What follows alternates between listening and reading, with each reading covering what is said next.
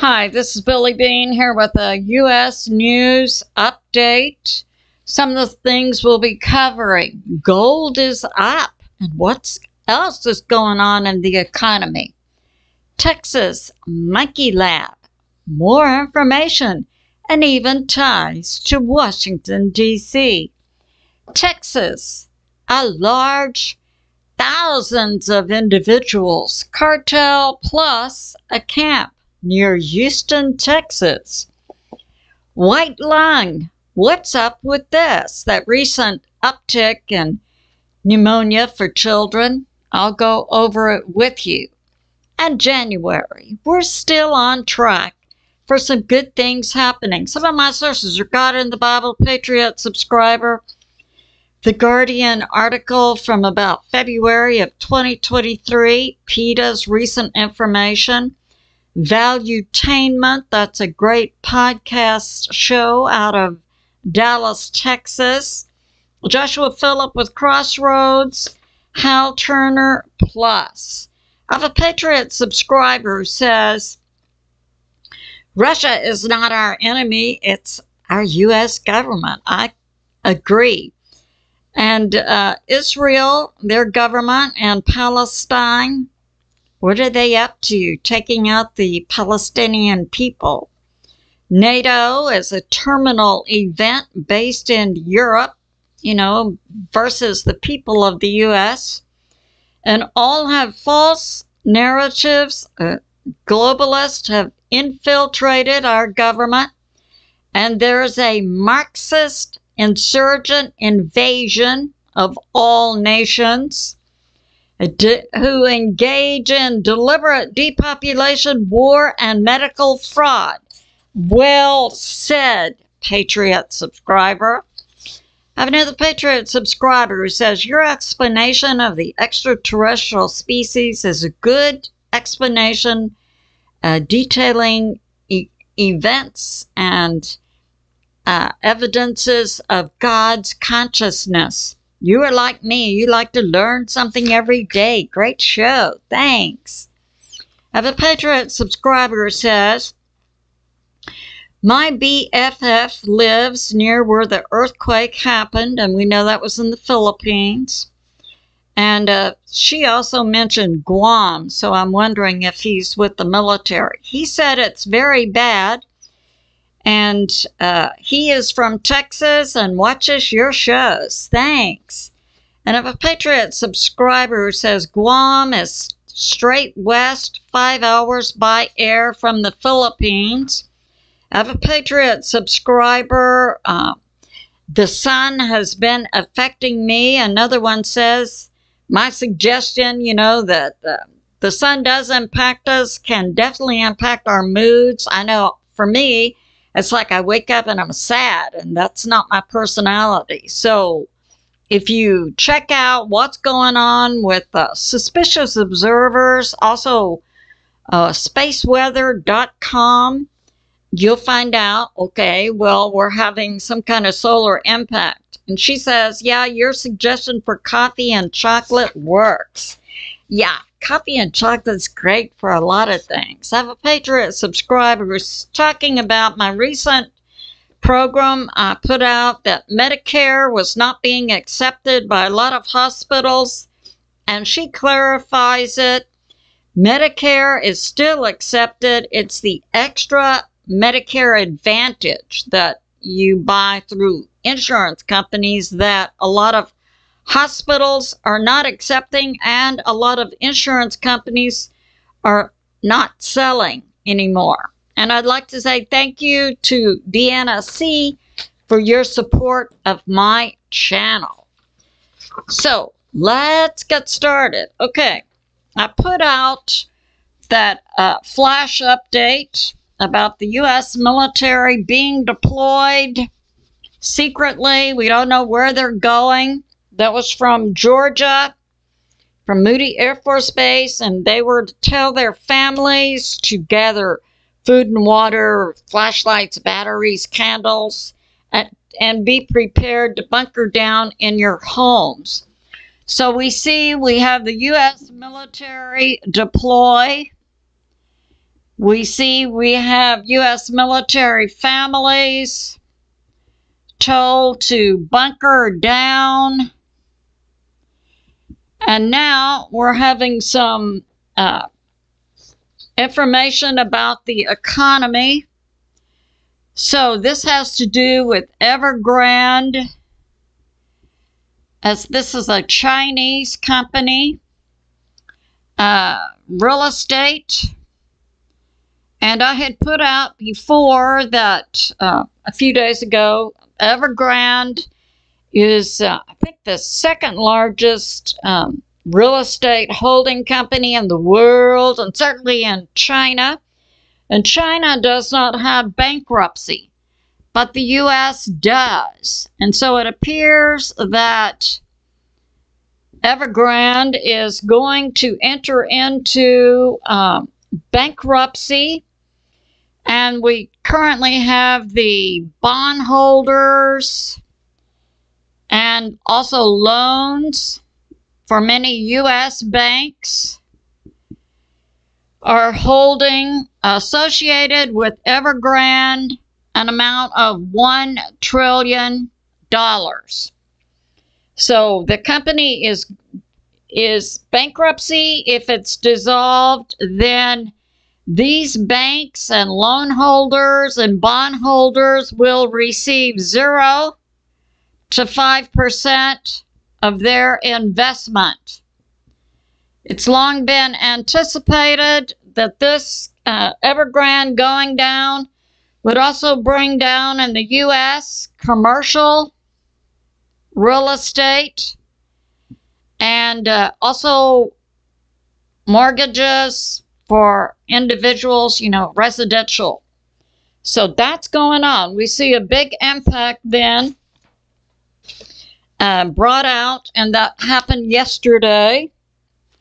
So we see, for the economy, we see Evergrande going down. We see U.S. banks associated with $1 trillion of debt. And this all happened yesterday. And also yesterday, gold. And this is on the Kitco chart. And this happened December 3rd, Sunday, about 7 p.m. This was a little bit earlier in the day. This was early on Saturday, actually. So on the chart, we see gold was at $2,040.80, and it went straight up to $2,108.80. And this is coming to me from Hal Turner. So gold is up. We see people leaving bonds and real estate companies and going into something tangible like gold. We could expect to see an increase maybe in silver. And it looks like a downturn will be coming in real estate. So that's going on. Okay, now we're going to talk about this monkey lab. So we have in the U.S., Texas, and right along we have Houston. Here is Brazoria County, Texas. And the monkey lab is to be built in Damon, Texas. And I'll draw you a little map. So it's about 50 miles south of Houston. If you come down Highway 35, you have Alvin, Angleton. You go to West Columbia. Here is a crossroad, Highway 36, that goes to Damon. And you also have here the San Bernard River.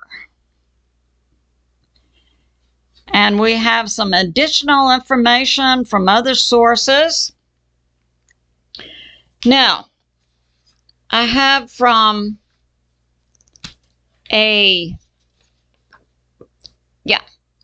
I have this from a Patriot subscriber.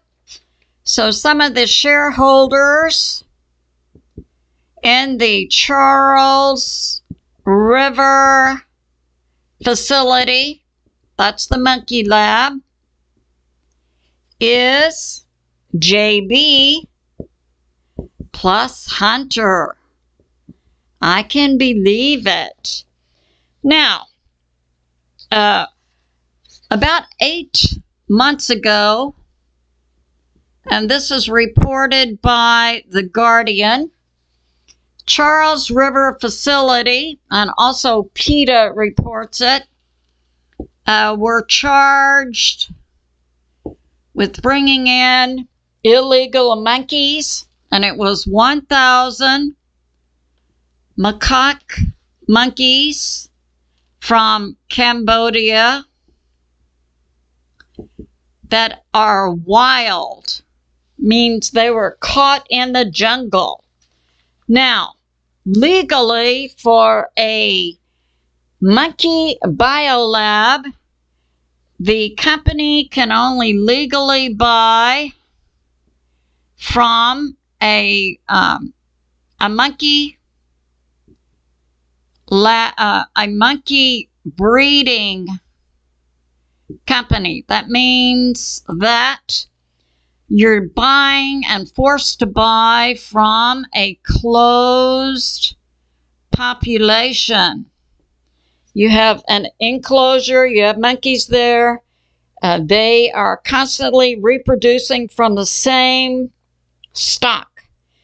And anytime you have your reproduction occurring from a closed population, you don't have new individuals coming in, the genetic stock goes over time to an increase in genetic mutations, genetic deformities, a general weakening of the species in terms of physical health and mental abilities.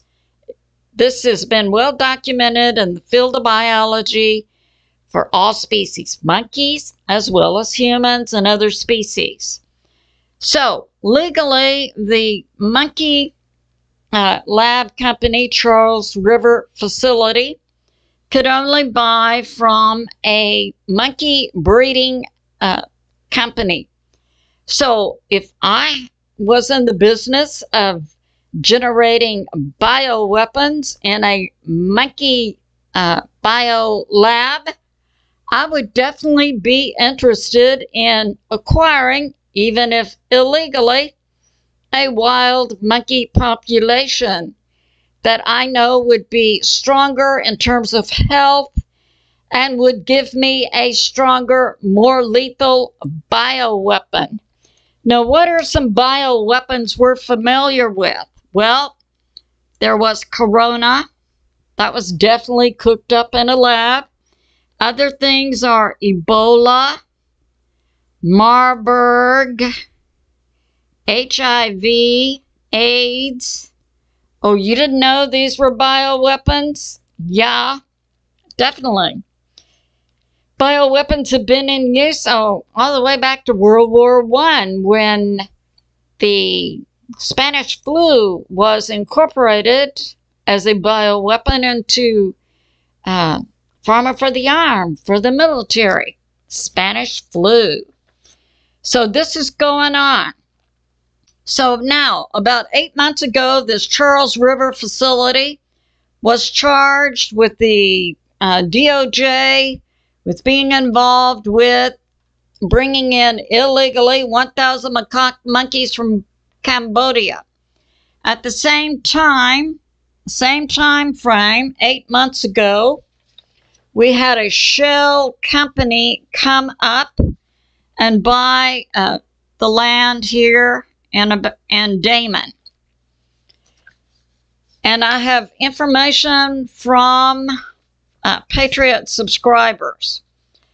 So, the Charles River facility, the Shell company to buy the land 8 months ago when it was charged with illegally bringing in monkeys. And on the same day it was charged, its share prices went down 14% on the stock market. So this Shell company, Ct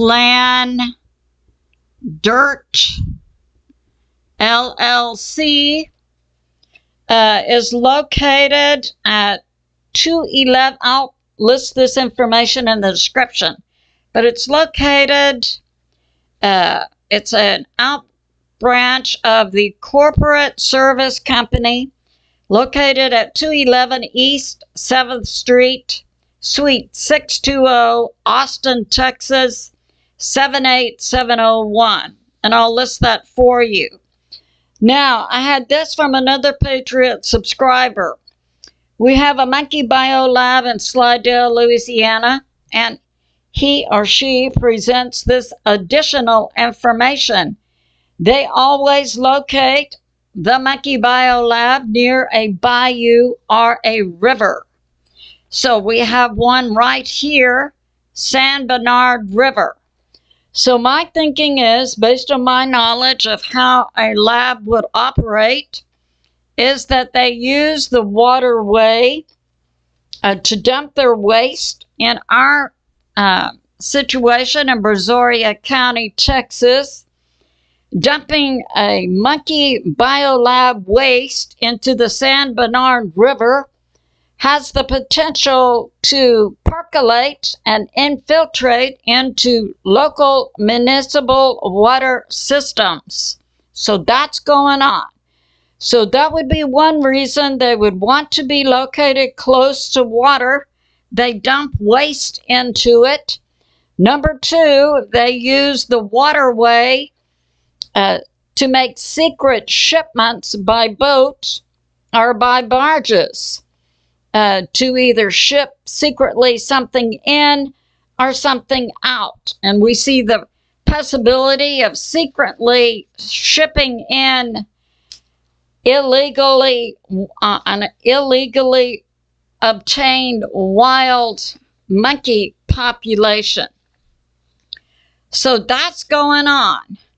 So now PETA for the Charles River secret biolab in Brazoria County, Texas. They're under investigation, civil, criminal, by the U.S. Department of Justice. They have violated Endangered Species Act, and that was the illegal bringing in of 1,000 macaque monkeys captured from the wild in Cambodia. So that's going on. So the Guardian article, 1,000 monkeys from Cambodia, macaque monkeys, illegally obtained by the Charles River facility located in Houston, Texas. And it's a U.S. company that buys, sells, and tests monkeys. They're under U.S. investigation for wildlife traffic, stealing, and circumventing federal and state and local regulations. Charles River has to prove that it's not involved with bringing in these 1,000 macaque monkeys, and their shares went down 14%. So that's going on. And now we have this. The Charles River facility went public in 1968. This is additional information from Patriot subscribers. And then it was subsequently bought out by Bausch and Lomb in 1984. So I'll try to list all this information for you in the description. I have Patriot subscribers who live in this county, and they want some dirt on this organization. Yeah, the people in this county are very strongly opposed to having a monkey lab. Oh, and one other thing. Have you seen the movie Outbreak? I, like thousands of other biology teachers, every year would show my students this movie. So the movie is Outbreak. It was made like in the 1980s, 90s, something like that. And so I, like thousands of other biology teachers, would show this toward the end of the year when I was reviewing for finals, because we wanted our students exposed to certain concepts. Now, I can vouch for what you see in this movie as being true, and it's either showing you events that have already happened, or it's showing you a factual basis for what could happen in the future to an average American population exposed to a bioweapon such as Ebola. I recommend that you watch it. So that's going on. And now we'll talk about this. Okay, so we have Florida, Texas, Houston, Kingwood, and this area, Colony Ridge area. We have tens of thousands of cartel plus illegals buying parcels of land. And so this is a development by two Harris brothers out of Houston. They're developers. And over the years to Governor Abbott, they've given $1 million in donations. Now, they bought this property about 15 years ago, and it's about 60 square miles. And when did they start selling parcels of land to the cartel and to illegals coming across our southern border? Well, that was 2020 when JB came in. Full steam ahead. Get those illegals and the cartel members and the CCP and other groups from around the world who want to do harm to the American people, and get them situated in Texas and other states. According to Doug Hagman information, there are such locations in 35 states. And according to 107, we may have to go to, and other sources, a Red Dawn event. So keep your powder dry, baby. Yep. So that's going on. And now we have this. All right, now we'll cover white lung. So Joshua Phillip with Crossroads is bringing out some information, and I'm familiar with different parts of this story based on my knowledge of biology, and also, you can always ask God different things. He knows everything, and that's what I was getting. Was like, I asked the Lord, what's going on with this white lung supposed pandemic? And what I was led to do was look up the history of this. Is actually a form, it's Mycoplasma pneumonia. And in children, a common name is walking pneumonia. And I was familiar with this from my children growing up, who both had, they were little boys, about, 6 or 7, and going to summer Bible school, vacation Bible school, and they both came down with this. And I'm like, is pneumonia contagious? This form is slightly contagious. Now, the good news is it's caused by a bacteria. So it means it can be treated with antibiotics. So what I got from God was just look up the charts and see what is there an increase? Okay, so I did that, and what we're seeing is not a pandemic. It appears the mainstream media is trying to hype this for some reason, and it's a normal seasonal uptick for, and this is what, December? So definitely for flu and pneumonia in children. And as I said, this walking pneumonia, this white lung pneumonia, is slightly contagious, especially among children.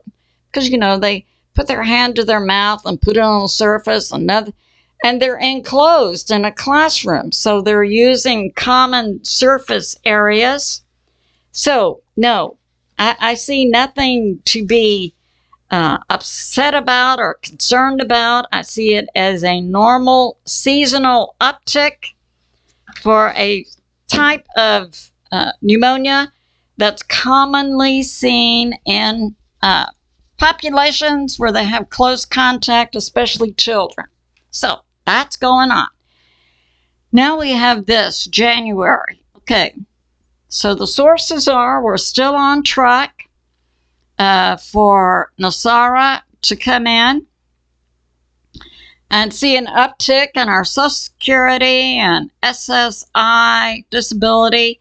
Now, I had a question from a Patriot subscriber when I was adding veterans pay. I was talking about vets who are getting disability. But I would also reasonably look forward to seeing an uptick in the U.S. military's pay grades. It just is reasonable, and I see President Trump as being someone who would be interested in doing what's right by the great U.S. military that we have in place. And now a short prayer. As we come before you, Father, with humble and grateful hearts, and ask that you protect and guide and watch over our U.S. military as they are serving the people of this nation, inside our nation, and around the world.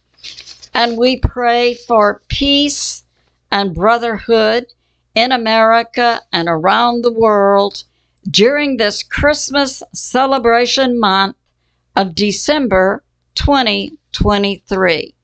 And we say thank you, God the Father, God the Son, Jesus, whom many call Yeshua, and God the Holy Spirit. I say to my family and friends, remain steady out there, continue to pray. God is in charge, and He is on the move. I love you, and I'll see you soon.